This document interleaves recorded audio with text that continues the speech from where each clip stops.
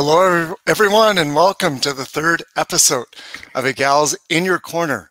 I'm your host, Mark Tewksbury.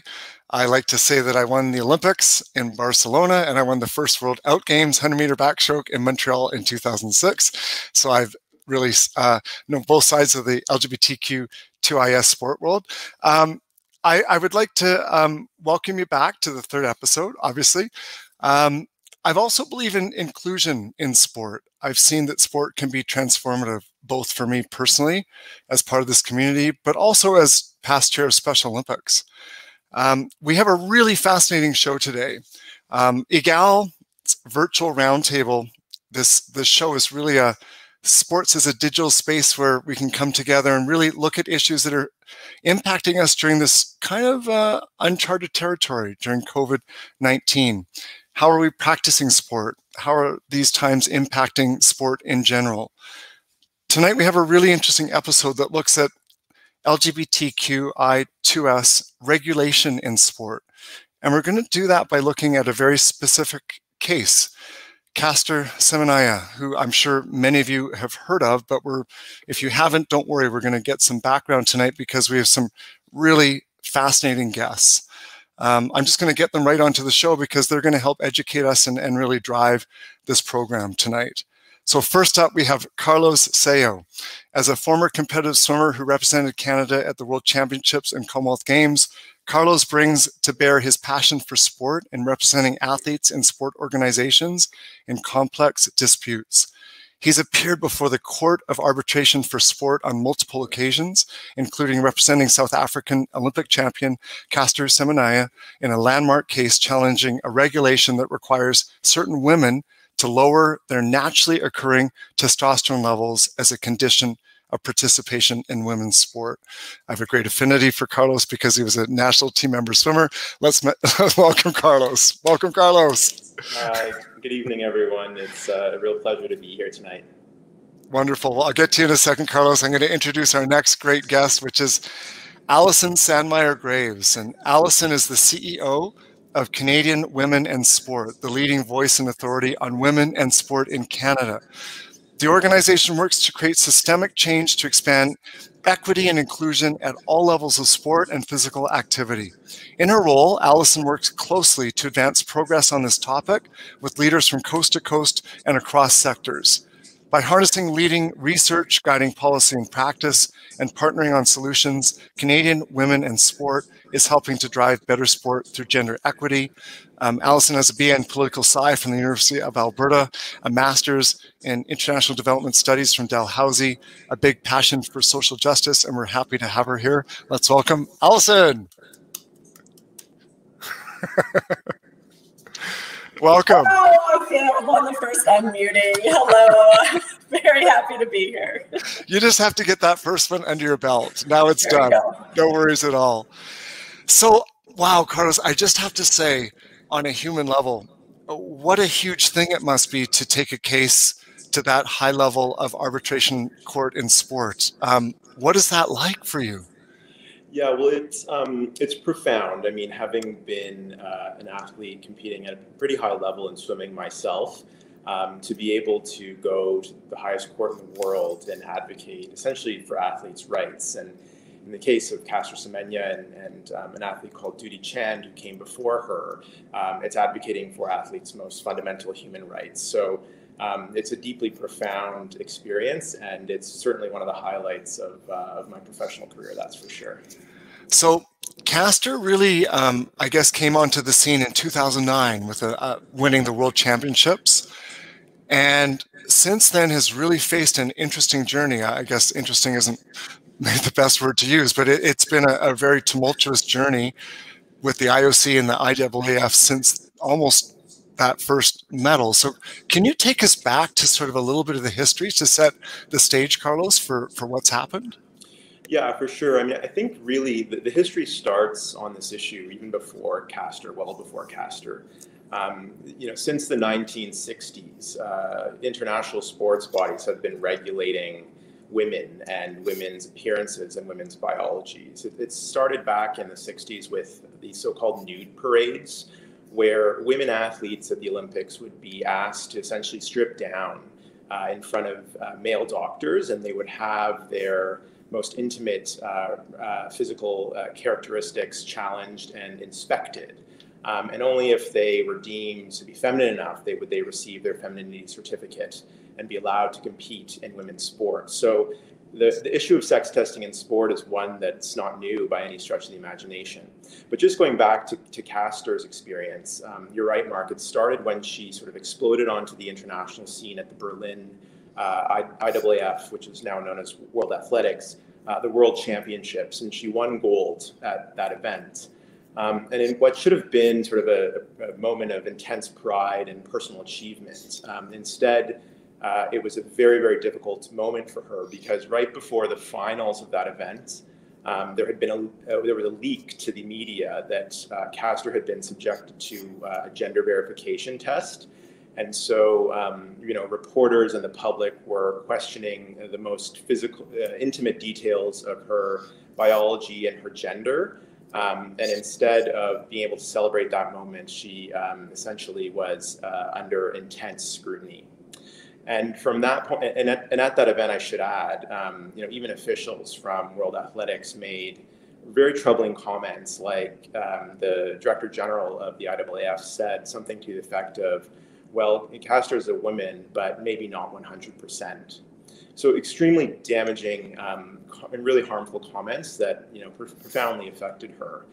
And then from that point onward, she essentially was required to take hormone-reducing medications from 2010 to about 2014 as a condition of eligibility to compete in women's sport. And those medications made her feel extremely sick. She lost her mental focus, and she was profoundly affected by those medications. And then fast forwarding to 2015, when another athlete, Dutee Chand, was successful at the Court of Arbitration for Sport in essentially overturning these regulations that apply to Castor and other women. So Castor was able to run free at that point, and she won gold at the Rio Olympics in an amazing performance. But then World Athletics turned around and imposed brand new regulations in 2018, which again were applied in the events that Castor competed in. And so those were the regulations that she challenged before the Court of Arbitration for Sport. And in a very controversial and split decision, the arbitrators ruled that those regulations were discriminatory, but that they were justified in the interests of fair sport. And then the last stage, or the most current stage of her sort of legal battle, has been, unfortunately, an unsuccessful appeal to the Swiss Supreme Court.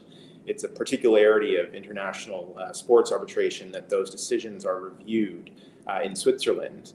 And here, the Swiss Supreme Court basically found that, among other things, the regulations violated Castor and other women subjected to them their most fundamental human rights, including their right to physical integrity and their right to economic freedom. But again, the court found that those violations were justified in the interests of fair sport. So that's where we're at today. There's other legal avenues that can be pursued, and Castor and her team are considering all options. But she maintains that she's not going to take any of these harmful medications anymore, and she's actually changed her events to the 200 meters, which is now what she's focused on, because that's one of the events that is not regulated. So that's her focus for Tokyo 21. So Alison, just so thank you, Carlos, for that great background and history, and so true that this is really gone for so many decades. I remember being an Olympian in the 1980s and women having to go at that time to do the gender verification test. Alison, this has been an issue for women in sport beyond just Castor and recent issues for a long time. Certainly it has, and there's a larger picture to all of this as well that I'd love to touch on. First, let me say that Canadian Women in Sport, alongside with the Canadian Centre for Ethics in Sport and Athletes Can, which represents national team athletes here in Canada, have all come out in opposition to the CAS rulings, and certainly will do so with the Swiss ruling as well, and firmly believe that Castor should be able to compete as a woman without altering her natural hormones medically. So this is a discussion of many things, but this is very much a discussion about women's sport. And those who agree with with these rulings, as you heard, are saying that it's a matter of fairness, that women like Castor have an unfair advantage, and it undermines the integrity of the competition. Effectively, they're saying that women who don't have this biological advantage can't compete and win. And they also say that it's category breaking. So that is a really important thing for us to look at, because at the root of this is effectively the ceilings that have been imposed on women's sport using science that is very scrutinized and debated still, that says basically women can only perform to this level, at which point it's seen to be entering into the men's space. And also the policing of gender, which ultimately looks a lot like scrutinizing women's appearances, and anybody who doesn't fit into a certain norm of femininity becomes suspect and becomes subjected to all kinds of harmful scrutiny, very public scrutiny, as you've seen in Castor's case as well, and medical scrutiny as well, which we would consider incredibly harmful, incredibly damaging, and ultimately harmful not just to those who are being subjected to it, but to all women participating in sport. Carlos, do you want to jump in there? Yeah, I mean, I couldn't agree more with Allison. I think this notion of fairness in sport is one that we need to be quite careful with. The evidence is that women who are affected by these regulations are predominantly from developing countries. They're predominantly Black and brown women from the global South. Duty Chand, who's an athlete that we represented and was successful at the CAS in challenging the predecessor regulations, she grew up in rural India in severe poverty. She couldn't even afford shoes when she started running. And so, to say that there's a level playing field between Duty and, some of the fabulous Canadian young sprinters we have, I think is problematic.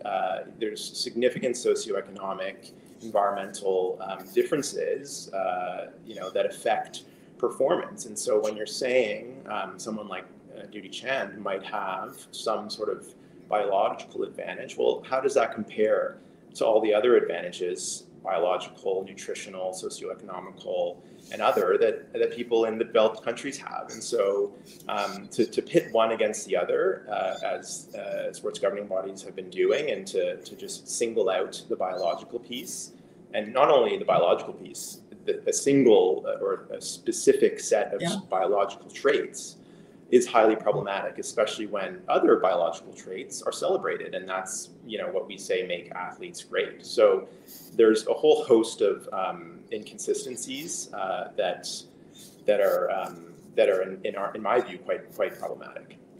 Well, the whole idea of fair play, a level playing field, these are things that are thrown about, but we see how complicated they are and how untrue they actually are. Even in just access to facilities through COVID, we see that there's not a level playing field, and it depends where you are in the world. And that's just one tiny issue within all of these others. I can't imagine going through what Castor went through with, the physical exam, the hormone test, and the full genetic test, and the public scrutiny, and incredibly difficult to go through. So, Carlos, were you there as her counsel through that journey? So no, Mark, we only joined the fight on behalf of Castor in 2018 when she was challenging the latest iteration of the regulations. But we worked closely with her South African counsel, who have accompanied her throughout the journey.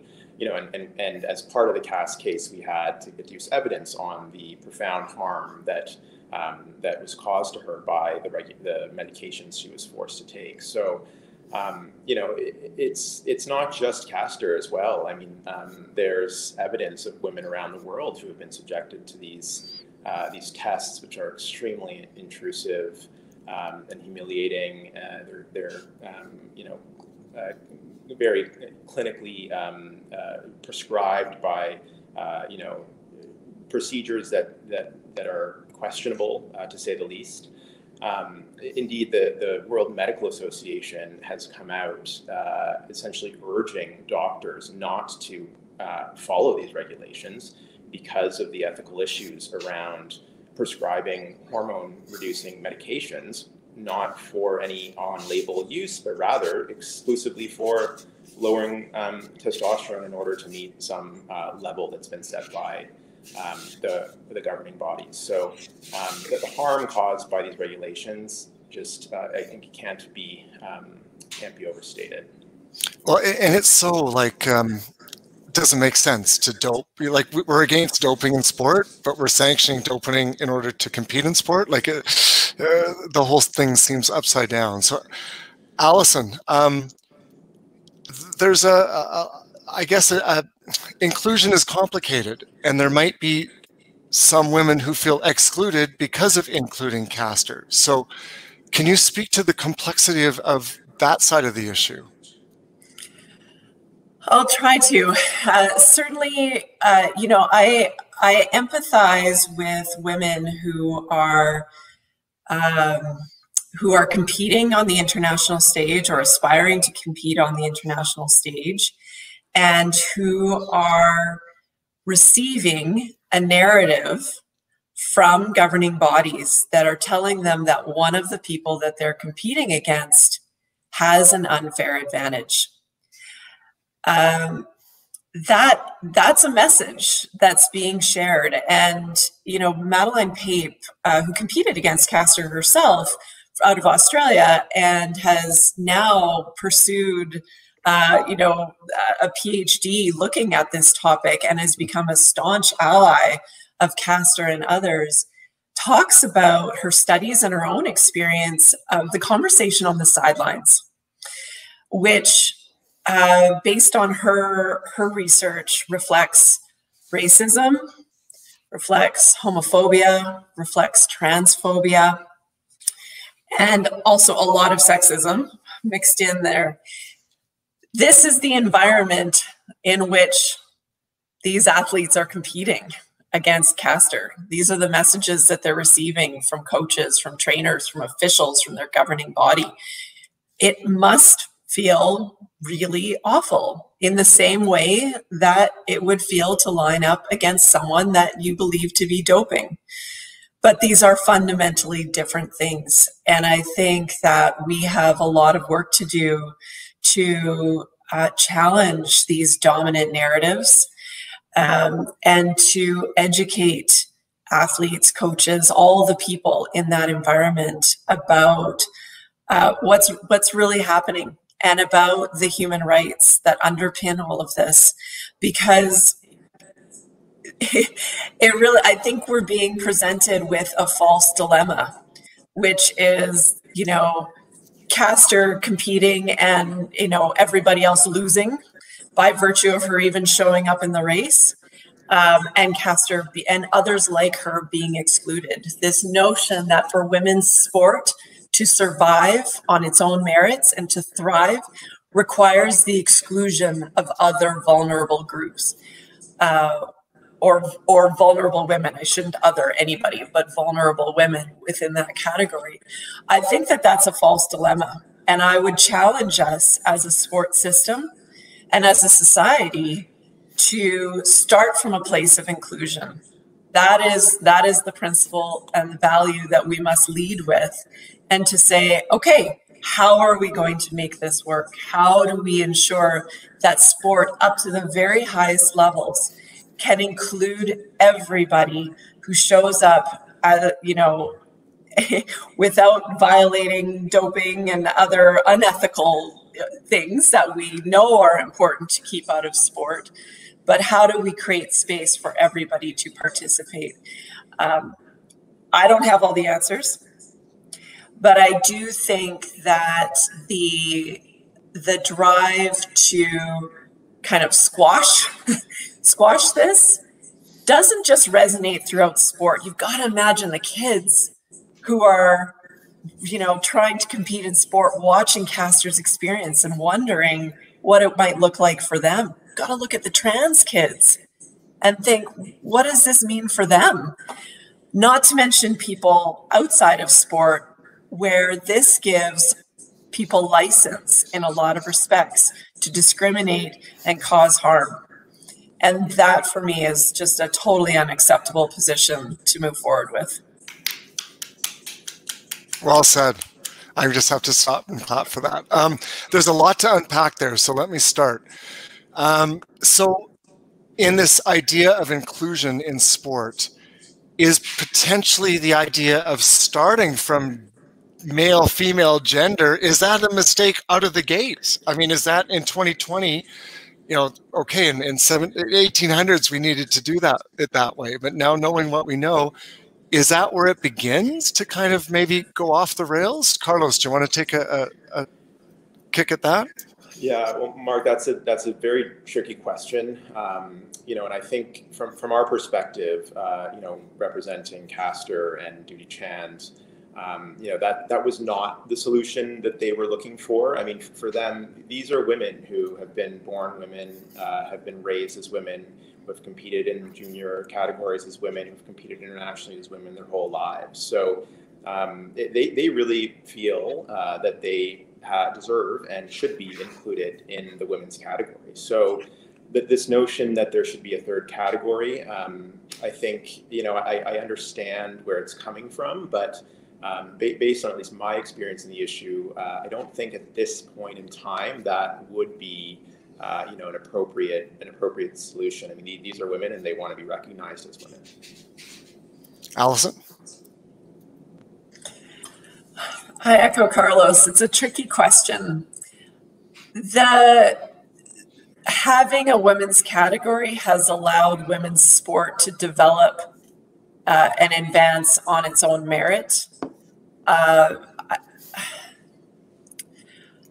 I'm not sure that going completely gender neutral, everybody competes against everybody, is necessarily the solution. I agree with Carlos that that's not what they're looking for here.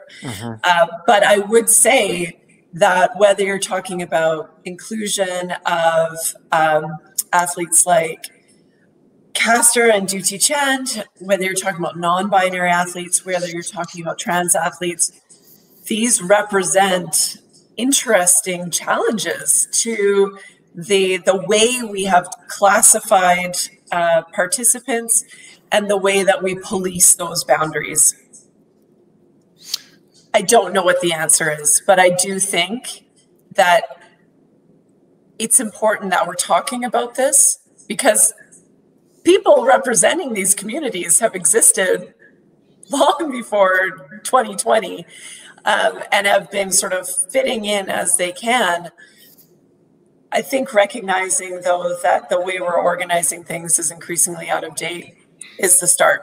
Where we go from here, I can't exactly say, other than, again, we have to lead with that value of inclusion. And I completely understand, Carlos, Castor's, what she would like as an outcome. I just also think it's an amazing opportunity to challenge lots of different ways that we look at the world. And I love that the world's become so non-binary from the sexual point of view, sexuality. And I think the same is probably true with gender. I don't necessarily say Castor falls into that, but I think it's opening the discussion, which is really hard. And it's really fascinating because sport is the last place that wanted to deal with this. We all know that. Like, it's like traditional and conservative and rule bound. And suddenly it's kind of in a hot seat of how do we deal with some of these issues? And I guess back to your point, Allison, what are the larger implications of this case for so many people? Carlos, I'll start with you. Yeah, well, I think I think this case is certainly representative of a lot of the challenges we're facing. I mean, I keep coming back to really 2 points. One is sort of this notion that women's sport is in danger, and that women with certain genetic and biological differences are a threat. And I think that is fundamentally flawed. I think women like Caster and like Dutee Chand and others are inspirations to women all around the world. They, I think, are actually, inspiring people to take up sport and to stay in sport. So, the notion that allowing, women with these characteristics to compete in the women's category somehow will cause other women to stop competing in sport or to turn to doping, which were allegations made in Caster's case. As a lawyer, you want to see evidence of that, and there was absolutely none, right? Like, from the period 2015 to 2018, these regulations had been set aside by the Court of Arbitration for Sport, and they weren't enforced. There's no evidence that in that time women were dropping out of sport because they felt they couldn't compete. There's no evidence that doping increased in that time. I would say that women were being inspired by Caster's performances, and perhaps were being, compelled to actually to participate in sport. So I think that's, one of the fundamental issues here. I'd go to my second point, but maybe I'll let Alison have the mic.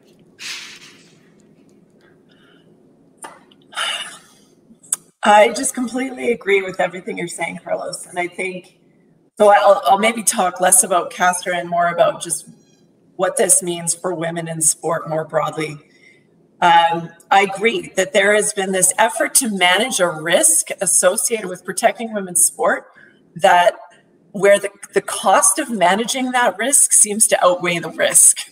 So the medicine is worse than the perceived illness in this case.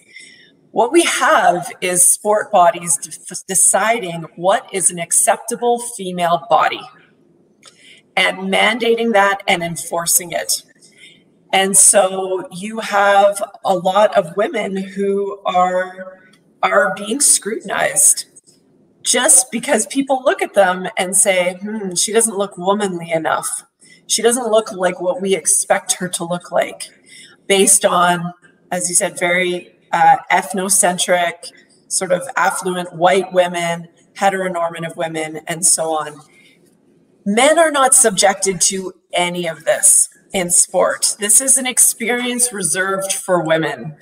And it effectively reflects a lot of the sexism and misogyny that exists in our larger society, where women are told what they should look like, how strong they should look or be, how fast they could be.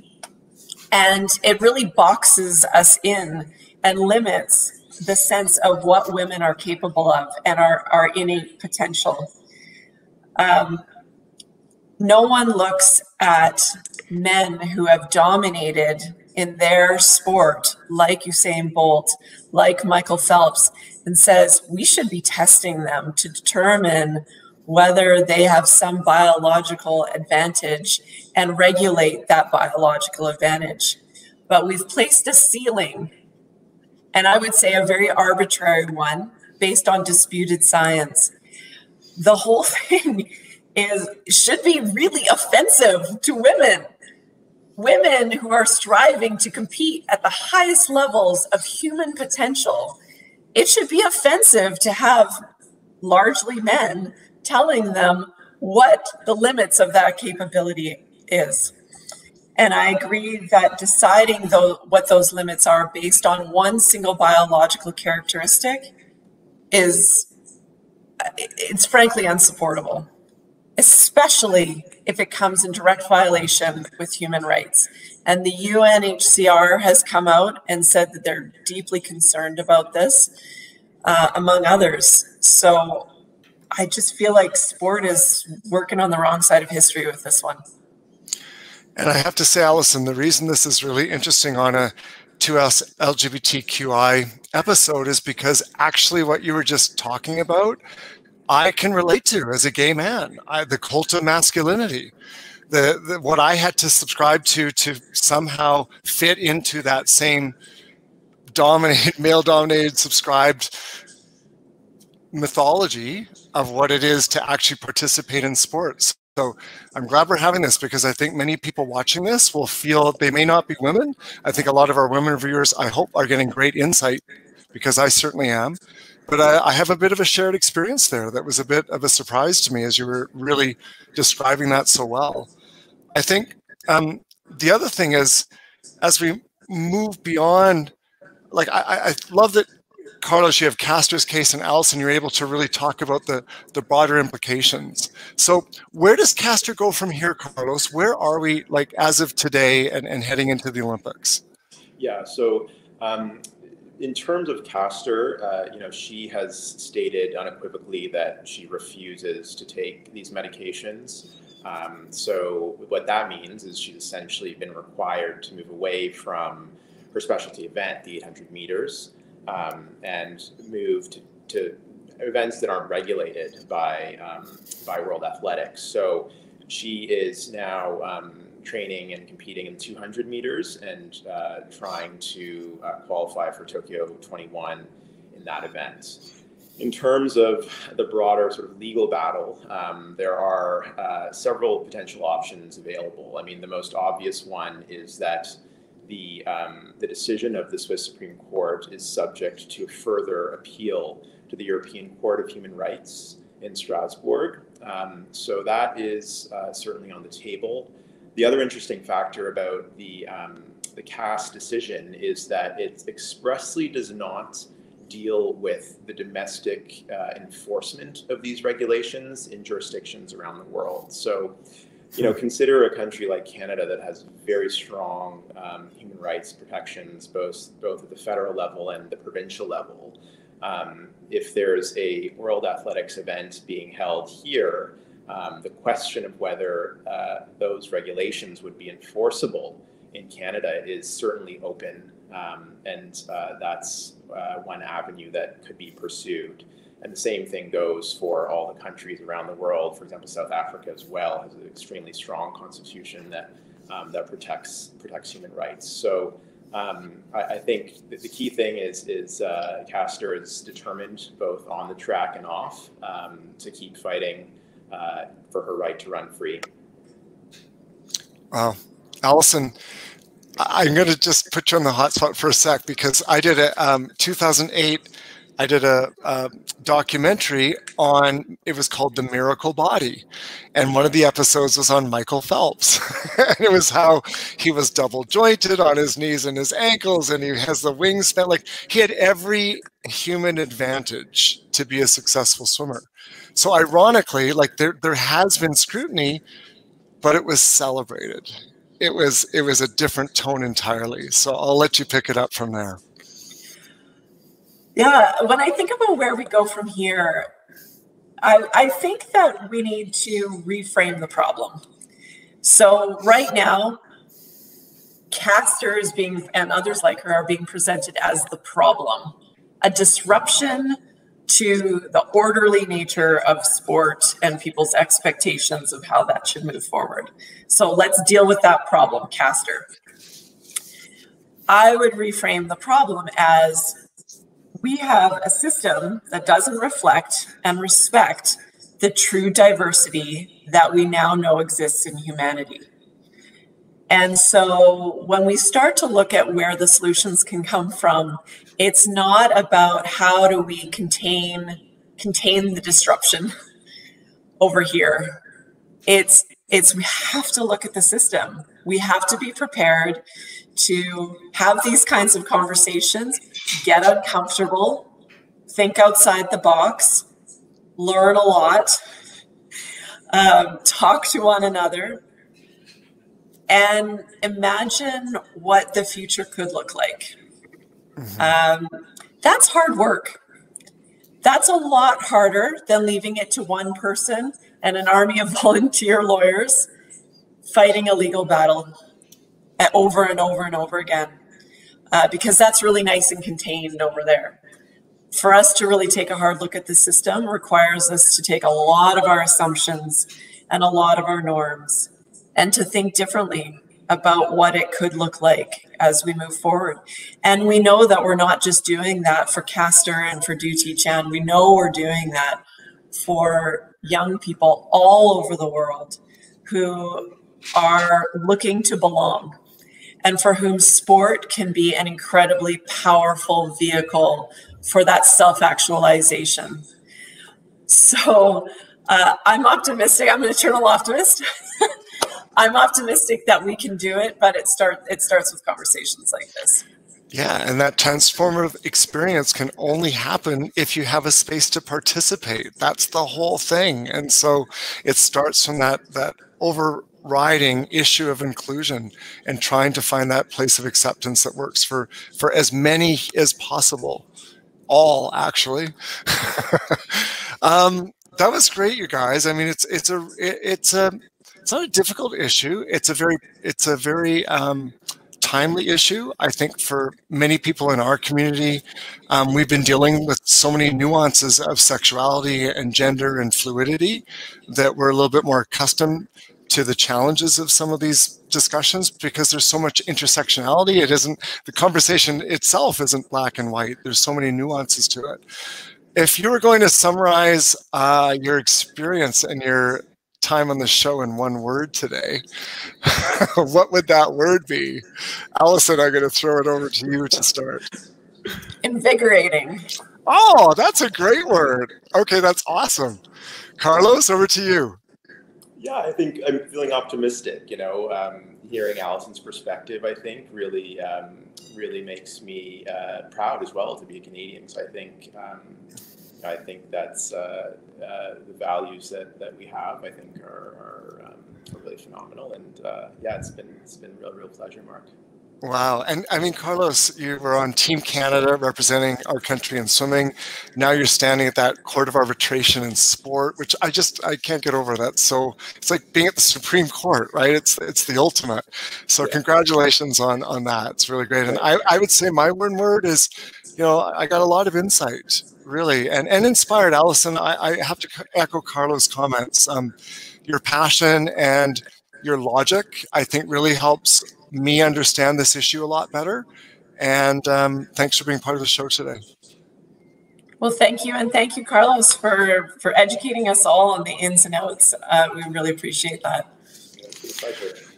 All right, so now for the formal wrap. So if you want to share your one words, do it in the chat box, of course. We love to hear from you. But thanks for coming to the third episode. There's 10, so lots to go. Yay! I hope that this session was really helpful and insightful. I really know it was for me. There's lots of issues of regulation. I like that we were able to really look at Castor's case specifically.